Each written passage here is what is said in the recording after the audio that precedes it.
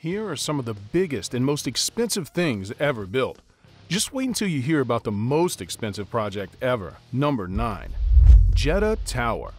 Jeddah Tower was previously known as the Kingdom Tower. It's competing to own the title as the world's tallest skyscraper. When it's finished, it'll beat Dubai's iconic Burj Khalifa by 236 feet. The tower is planned to be completed by the end of 2020, although the COVID pandemic may cause some delay. The tower is designed to be at least 3,280 feet high.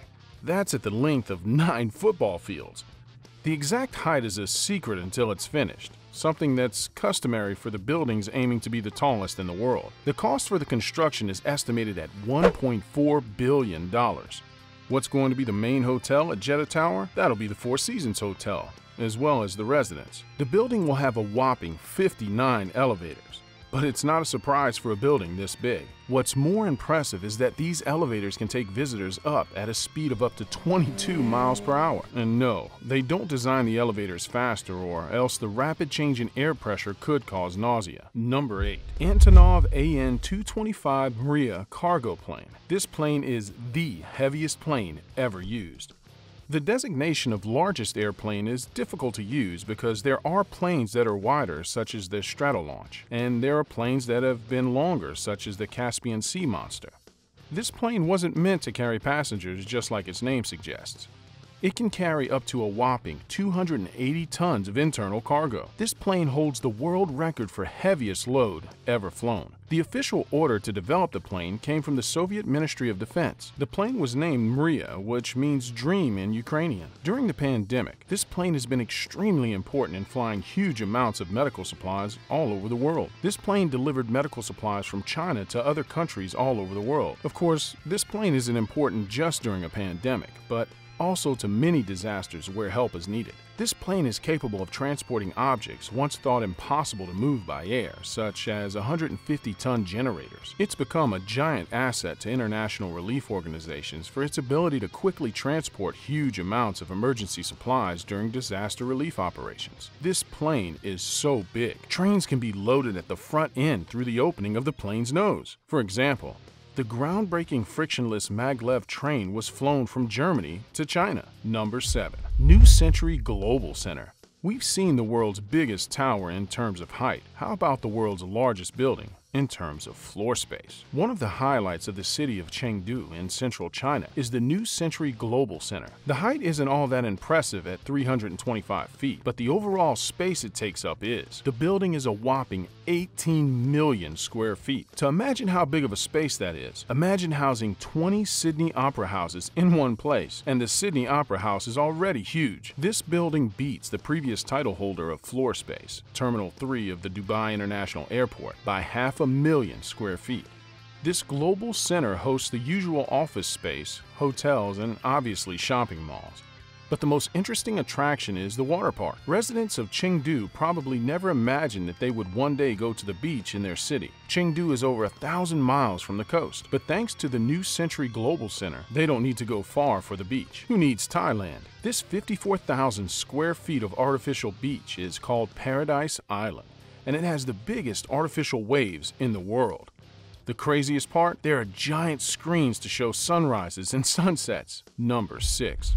Bagger 288. When this machine first came out back in 1978, it was the world's heaviest land vehicle. Coal mining is still widely used to generate electricity, and coal miners have to use big, expensive machines to shovel earth so that coal can be extracted. And this $100 million machine was designed exactly to do just that. It's one of the heaviest land vehicles in the world, and it's called the Bagger 288. Its weight is a whopping 13,500 tons. That's heavier than 8,600 cars combined. But because of the large surface area of its 12 crawlers, it really doesn't leave prints deeper than the average human footprint. To give you an idea of how big this thing is, the Bagger 288 is 705 feet long. That's a little bigger than 2 football fields.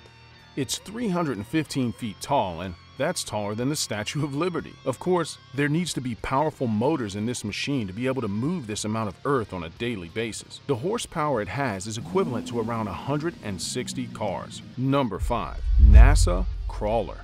The world's largest land vehicle is designed to move rockets and spacecraft from NASA's Vehicle Assembly Building to the launch pad and anywhere in between. And NASA built not just one crawler, but two. The NASA crawler weighs approximately 6.6 million pounds. That's the weight of around 15 Statues of Liberties combined. Originally, two crawlers were built, with each one costing $14 million.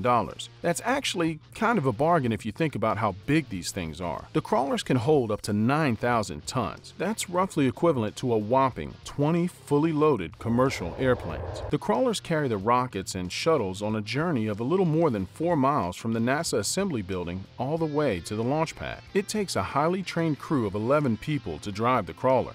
And the crawlers are appropriately named. The crawlers move at 1 mile per hour when loaded and 2 miles per hour when unloaded. These machines are pretty old, as they were built in 1965 to carry the 12 million pound Saturn V rocket that took astronauts to the moon. But just because they're old, it doesn't mean NASA won't use them anymore. They're expected to be used for another 50 years. Number 4. Crane vessel.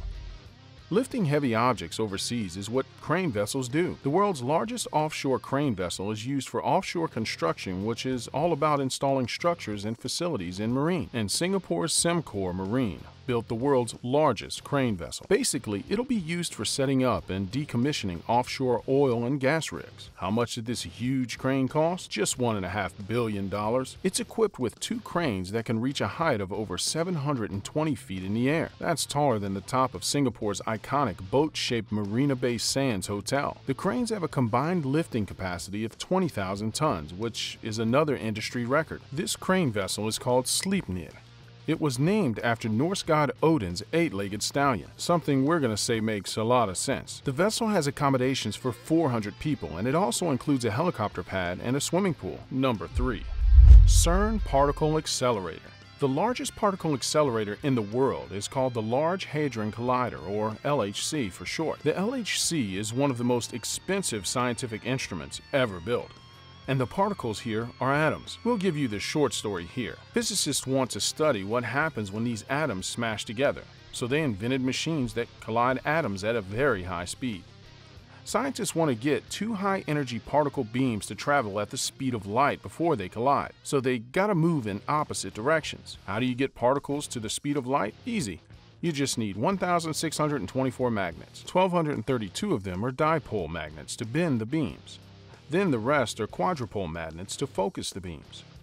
Once they are close to colliding, another magnet squeezes the particles to increase the chance of collision. It's not that easy getting those particles to collide. Imagine 2 people miles apart trying to throw tiny arrows at each other and trying to get the arrows to hit. These superconducting magnets are a ring that's 16.6 miles around. The magnets are chilled to be negative 271.3 degrees Celsius, which is colder than outer space. This helps create 1 billion collisions per second. So what's the big deal with colliding atoms together in the LHC? Well, it's basically helping physicians understand more about the laws of physics by doing more and more collisions. Different particle accelerators do different jobs. The one in Paris near the Louvre Museum is used for culture preservation, basically research on protecting the food we buy in grocery stores. Another type of accelerator, called linear accelerators, are used by hospitals to defeat cancer. Proton therapy directs a beam right at the patient's tumor. It only fires at that tumor, so other healthy cells aren't damaged. This therapy was developed from the research done with accelerators. Just how much was budgeted for the LHC? Roughly $9 billion and counting. Number 2. Symphony of the Seas. This cruise ship measures at a little over a whopping 1,184 feet long, and it's the largest cruise ship in the world by weight. She's able to accommodate up to a maximum capacity of 6,680 passengers, as well as a 2,200-person crew. Yeah, right now it's not that during the middle of a pandemic. The Symphony of the Seas is home to the tallest water slide at sea, the fastest internet on the ocean, and more works of art than the Louvre has paintings. It's really a floating island with how big this ship is. There are 16 decks for guests' use, 22 restaurants, 4 pools, and 2,759 cabins. Then there's the kids' water park, a full-size basketball court, and an ice skating rink. There's also a zip line that's 10 decks high. And we're done. There's a 1,400-seat movie theater, an outdoor aquatic theater with Olympic-height platforms and two 43-foot-high rock climbing walls. They definitely don't want people to get bored on this ship. There are also robotic bartenders on this huge ship. They're at the Bionic Bar, which is also on Royal Caribbean's 3 other Oasis-class mega ships. Made by Italian firm Maker Shaker, these mechanical mixologists can muddle, shake, strain, and serve cocktails just like any real bartender. Number 1. International Space Station.